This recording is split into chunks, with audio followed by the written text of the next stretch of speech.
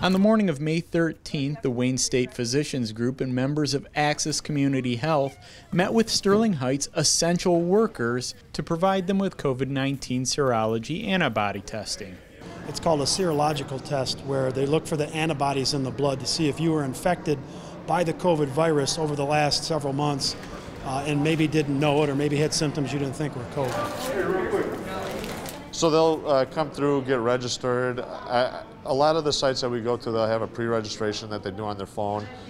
We just simply confirm that they've arrived. We print off their labels. One of our phlebotomists will come and double check their name, date of birth, and verify that the spelling's correct. And then we'll just go through and do a venipuncture, get a now 2 milliliter blood sample, and then we centrifuge it down to a serum. And that serum gets processed at a central laboratory, and they'll determine if there's antibodies present. What we hope to find out is just the extent to which our first responders and our critical, essential employees have been exposed to the virus and how many of them have been infected.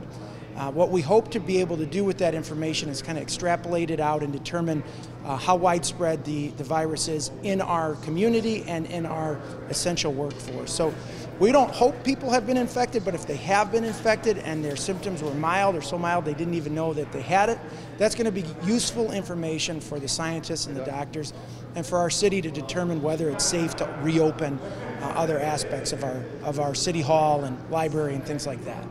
Typically when people have exposure to a virus, their body will start to create antibodies as an immune defense for a re-exposure. We still don't know what that immunity means, what the antibodies mean. We don't know if that's a 6-month immunity, we don't know if that's a year. I mean, typically with the flu virus, once you have that strain and your body's detected it and it's created antibodies, you typically don't get that strain again. Over the past few months, our community's leadership has worked hard to make sure that our essential workers remain safe while on the job. Well, early on, we took a lot of precautionary measures. We changed our response plans to, ask the public to meet us on the front porch if they're sick. We've been making direct contact with the public on cell phones right after they call 911 to ask them, do some screening to find out if they were potentially COVID related. That changed our PPE. We had a limited amount of PPE early on, so we didn't want to use the N95 masks if we could avoid it. We took some pretty drastic steps.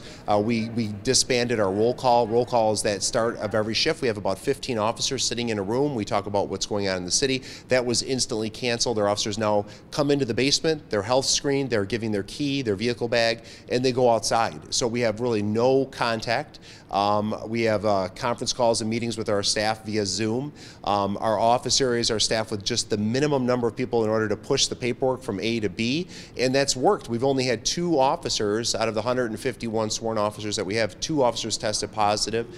We have a few other officers that probably had it, but the test came back negative because the testing's been so inconsistent, but only 2 positive tests in all this time, so I think our measures that we put in place really did work and kept our guys healthy. We are working as hard as we can to get us back to normal. We're doing everything that we can to resume some sense of normalcy here, but it's going to take some time, and we want your patience. We want you to know that we're doing everything we can to protect our frontline workers, our police officers, firefighters, healthcare workers, to make sure that they stay safe. And slowly, we're going to get things back going here. We're going to slowly start to reopen City Hall. It might be a while before you see those big concerts at Dodge Park, but we're going to get there, and if we all pull in together, we're going to get through this.